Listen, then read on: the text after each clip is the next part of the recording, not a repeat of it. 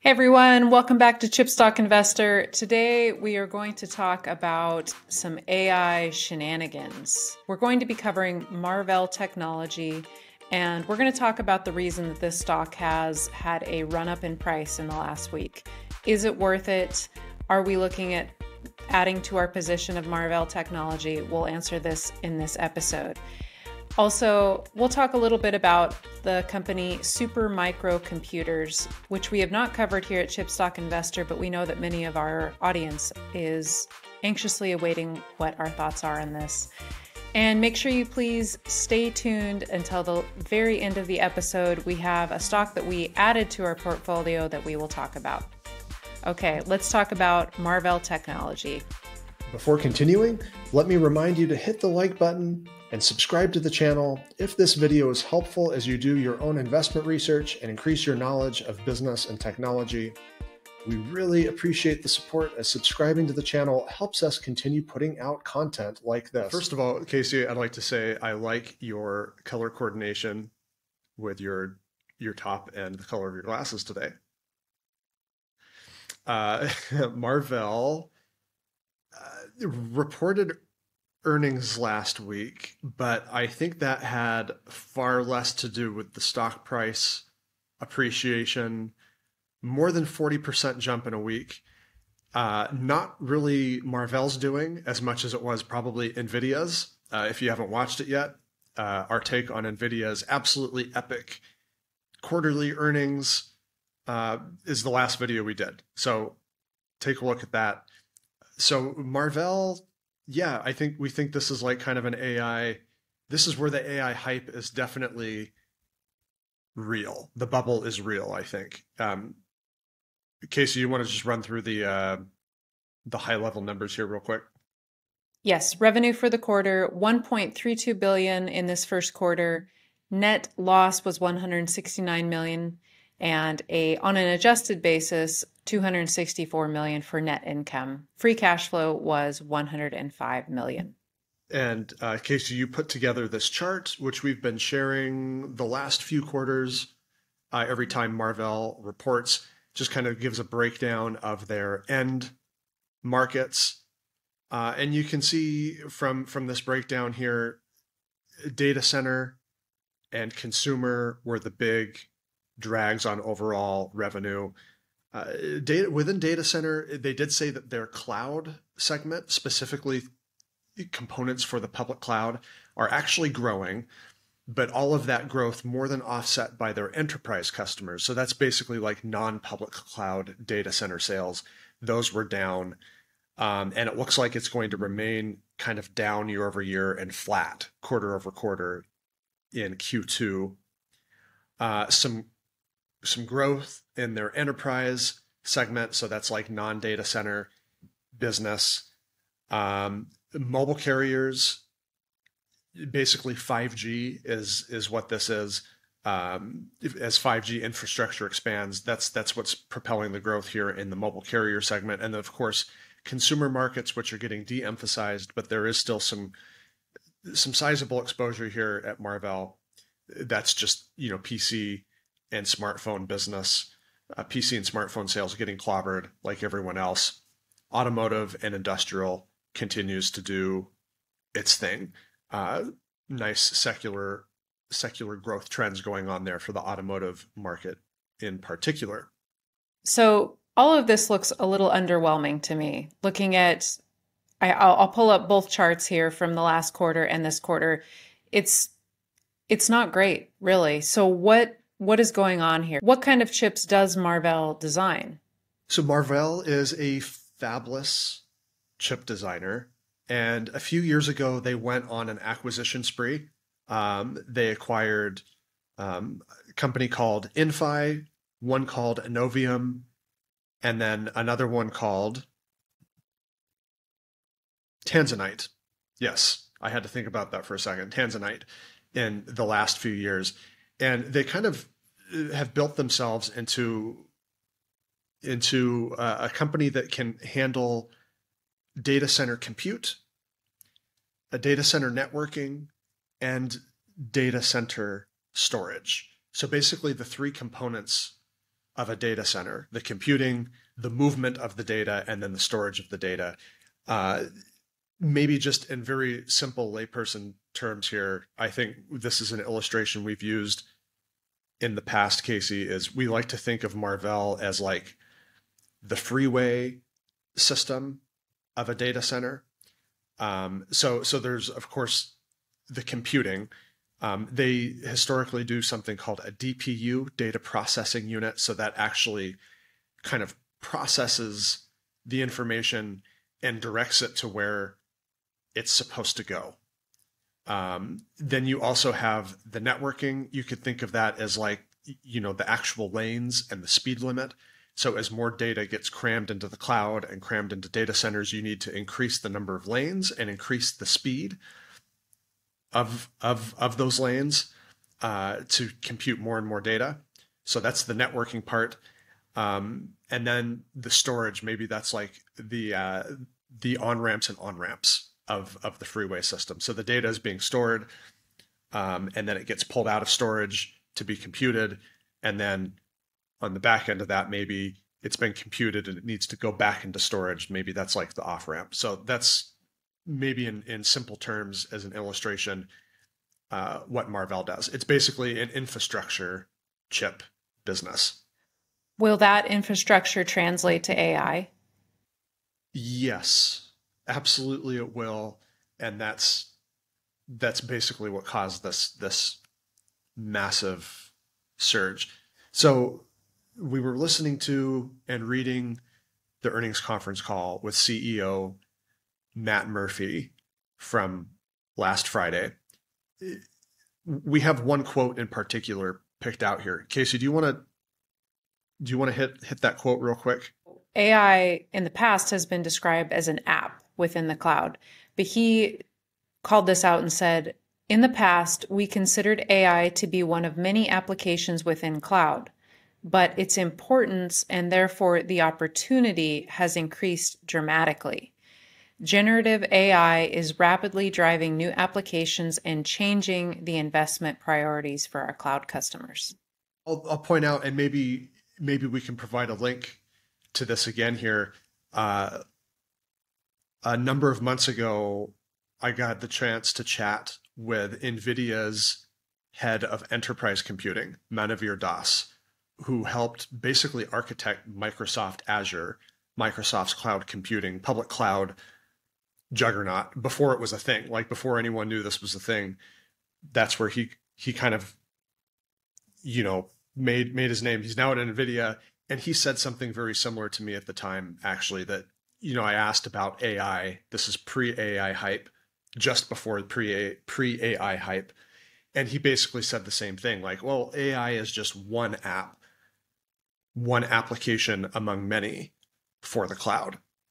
But because of ChatGPT and how viral it became, and I think also just a lot of companies realizing the efficiency that generative AI can unlock, suddenly the trend has changed. A lot of companies want to adopt this new breed of AI because I think the potential is there to basically cut costs, specifically probably labor costs, knowledge workers, white collar workers, maybe make those workforces more efficient, and help get some wage inflation under control there. So that's the new trend. And it looks like Marvell is also hopping on that bandwagon and expecting significant growth from AI in the coming years.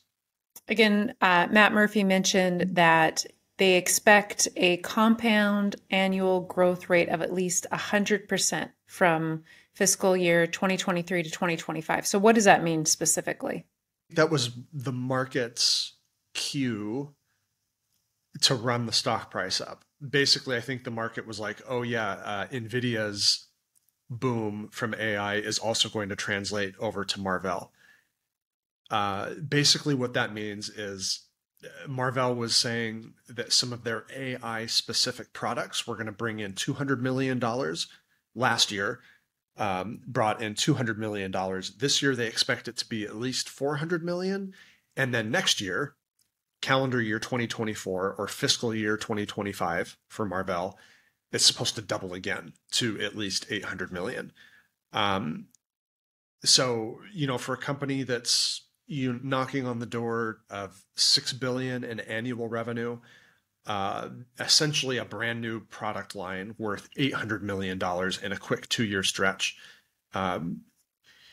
It's I think rightfully a pretty big deal. I think we can call this significant new sales opportunity. Okay, so all of that sounds great, but the stock has jumped over 40% since last week, right? So is this stock a buy now? We've owned Marvell for a few years now. It's something that we've nibbled on, including late last year, Q4 2022, when we thought the stock price was depressed. But 3 months ago, we put it on hold, right? We weren't adding, we weren't subtracting. And I think after this earnings update, it's still on hold because Q2 is going to be basically flat with Q1. Sequential growth isn't supposed to kick in until Q3 and Q4 this year. It's basically the second half of calendar year 2023. And I think we'd still like to see Marvell deliver on that expectation before we get bullish again on this stock. So I think we're holding pat with our position at this time. Our plan is to hold this stock for the time being, but what would you say is a fair value for this stock? Do you have a price target for it for our viewers? Given the current information we have, we do think it is a bit overpriced. 40% jump for some financial guidance that is maybe a year down the road seems a bit extreme.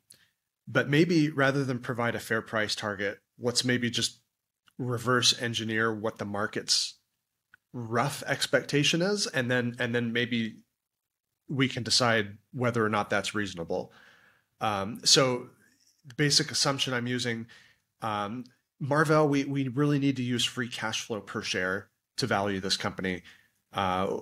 We've explained in the past, because of those acquisitions, they have elevated amortization and depreciation expense related to the past acquisitions. So we're going to use free cash flow per share over the last 12 months. That's $1.19 per share. If we assume 30% free cash flow per share growth for the next 2 years, and then annualized free cash flow per share growth of 7% thereafter, use a discount rate of 10%, that gives us a current fair value of about $62 to $63 per share, which is, roughly speaking, that's slightly over where Marvell trades for today as we record this, right? $65 per share. That's the expectation. 30% free cash flow per share growth in the next 2 years, and then high single-digit growth thereafter. I don't know, Kasey, what do you think? A little overblown here on the expectations, or is the market expecting too much? Yes, I think so. They haven't delivered yet. This is really good guidance, but at this point, just looking at the two charts we have here tells me, let's just wait and see. I agree. I think there's a big difference between very, very rosy guidance, a very rosy outlook a year from now versus NVIDIA's guidance for the very next quarter. Massive, huge $4 billion quarter over quarter increase in NVIDIA sales. Marvell's still going to be flat quarter over quarter. So I think the market is pricing too much growth far too soon. So thus you calling this AI shenanigans. 40% plus jump in a stock that has yet to deliver yet is too far, too fast. Okay, that's a wrap on Marvell Technology then. We'll stay tuned to this stock and keep you posted on any changes in our decisions for this stock in our portfolio. let's move on to super microcomputers. And Nick, you're going to have to tell me about this company. I have not followed this one. So what exactly does this company provide? Yeah, super microcomputer, ticker symbol SMCI,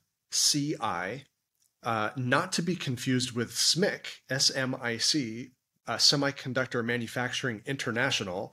That's on the Hong Kong exchange. That is one of mainland China's leading semiconductor manufacturers. Please don't confuse the two. We're talking about SMCI, super microcomputers, which is up a massive amount. I'm sure you're going to throw a chart up here, so I won't cite the number, but it's like 160%, I think, in the last year.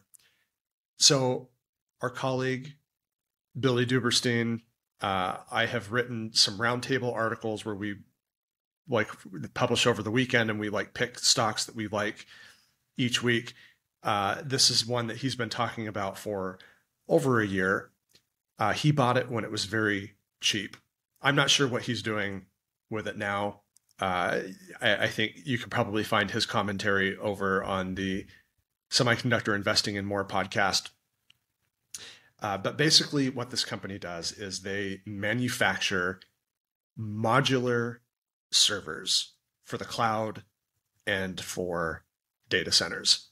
A modular server, basically all a server is it's a computer. It is literally just a computer, sort of like our PCs or laptops, or even our phones and our tablets. Phones and tablets are like the basic computing unit of mobile. Servers are the basic computing unit of the data center. A data center will have hundreds, thousands of servers crammed into it. And those are kind of the things that you see on the rack. Maybe you'll see someone working in a data center and they pull this rack out and there's all these computing components inside of it. That's a server. So Supermicro manufactures those. You mentioned to me that super microcomputers is known for modular servers. What exactly are those? Well, there's a number of different types of modular servers, but basically, regardless of the type, basically what makes it modular is the fact that it is composed of smaller parts, different computing parts pulled together from different manufacturers. So, you might have a CPU unit from Intel or AMD, and then GPUs from NVIDIA, and then maybe interconnects and networking devices from Marvell. And you piece those together and you end up with, this modular server. The benefit of that is it's customizable. It's highly customizable. Supermicro can customize it and then sell it based on their own composition. Or it can be customized at the request of the end customer. So maybe it's a cloud giant like Amazon AWS or Microsoft Azure or Google Cloud, and they have a very specific workload that they need this modular server for. And so they request it from Supermicro and they build it with the parts they have on hand. The benefit of that is because it's modular, those different parts can be swapped out over time as the end user, as the data center operator deems necessary. You can see some pictures of that here from a recent NVIDIA press release. So that sounds pretty interesting. So is this new technology? Is this why it's driving the stock up? No, it's not. Servers are increasing. The demand for servers are increasing. That's because of the cloud. Maybe I'll back up. There is a difference, including with Marvell. You'll notice when we were talking about Marvell in that chart, we have they have the data center segment, but within data center you have cloud data centers and then you have enterprise data centers. So basically, yes, server demand is going up because you have kind of the more traditional servers that are used maybe on premises in an office building, let's say, or maybe in a data center that a company uses privately for its own use. And then you have like this new breed of data centers that has, cropped up in the last decade and a half for the public cloud. That would be like via AWS, Microsoft Azure, or Google Cloud. And basically, you're a remote user. You access that computer, that server, via the internet, via an internet connection, but it's all hosted in a data center owned by the public cloud provider. So that's kind of where the demand has come from in the last decade. And now, of course, we're seeing the results of generative AI. So it would appear that Supermicro probably benefited from a large influx of new orders from companies like OpenAI as they were building out their Chat GPT service. They probably purchased a ton of modular servers from Supermicro and some of its peers. So that begs the question then, is this growth sustainable? As you mentioned, we'll show you the stock chart again here. It's up over 300, it's nearly 345% over the last year. So is that sustainable? Is this stock and is this business going to continue at this rate of growth? I don't think so. I don't think that growth rate is sustainable. This is ultimately a highly cyclical business because it, works with semiconductor components. So of course there's going to be some cyclicality there, but I think this one is going to be especially cyclical because not only are they not the chip designer or manufacturer, they're a contract manufacturer essentially, or an OEM. An original equipment manufacturer. Maybe this is a good time to show the semiconductor industry flow chart here. They sit in this bottom right quadrant of the industry flow. There's a ton of competition here. SMCI is by no means the only company that does this, although they do kind of tote the modular thing more so than many of their peers. But eventually this boom in demand is going to ease. And so sales will fall. And so the elevated profitability will also fall as well. Yeah, Nick, as we've looked at this business and started doing a little bit of deep diving here, we've really come to the conclusion that they don't have much of a competitive advantage. So what does this mean for this company? Well, let's actually just use a recent NVIDIA press release that came out of Computex on Monday. And we'll actually, Kasey, you can just share the article here on the screen. NVIDIA announced this new modular architecture called NVIDIA MGX. Basically, it's a specification that NVIDIA developed and is giving to Supermicro as well as a number of competitors. And they just rattle off a few here in the second paragraph. AS RockRack, Asus, Gigabyte, Pegatron, QCT, and Supermicro. So again, tons of competition here for Supermicro. Not only do they not design the chips, they don't really have any patents on the chips, they're also getting the modular architecture from NVIDIA. So there's really very little competitive advantage here. And maybe just to prove the point, let's take a look at our login here from Main Street Data on Supermicro Computer. Very simple metrics here on the income overview. I've got revenue and operating income growth highlighted. And you can see this is a highly cyclical company. Revenue declines some years, other years it increases a very small amount. So highly cyclical business. Operating income is all over the board. And then suddenly the pandemic hits, especially 2022, which now we know was when, again, Chat GPT was getting built. And you see the sudden massive surge in revenue, sudden even more dramatic increase in operating income before kind of coming down again here in the most recent quarter, Q1 2023. So that's the growth. Now let's look at it as a percentage of revenue. I have just operating income highlighted now as a percentage of revenue. In normal times, this is a low to mid single digit operating profit margin business. At the peak last year, they were just shy of 12% operating profit margin. In normal times, this company at best does low to mid single digit operating profit margins. That is paper thin, paper thin profit margins. That is an old telltale sign that the company has no competitive advantage. It operates in a highly distributed market, a highly fragmented market with lots of competitors, and there's no secret sauce here. Not really. That's what we're seeing right now. And so I guess maybe ultimately what that means is no, we're not buying. We're certainly not going to chase the stock now after the incredible surge in stock price in the last year. Thus, it getting added to your AI shenanigans episode title. Yes, I think it fits right into our theme here because a lot of these stocks are booming for no really good reason.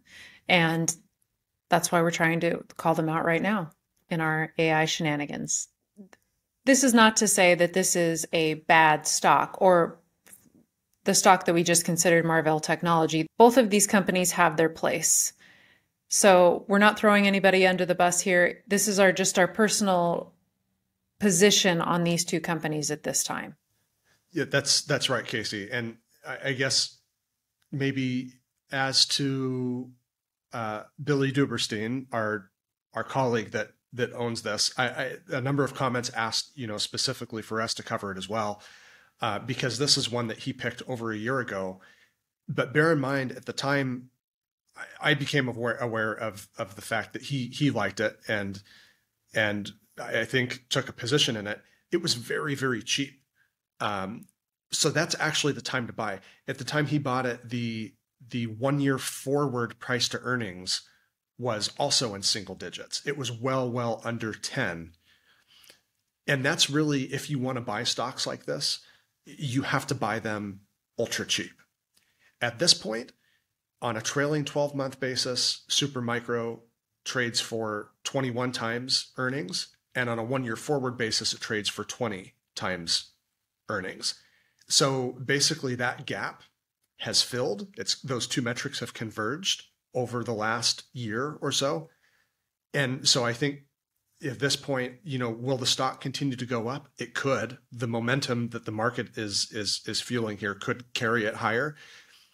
But there will come a point where this thing will collapse back down to earth because it's no longer a cheap stock.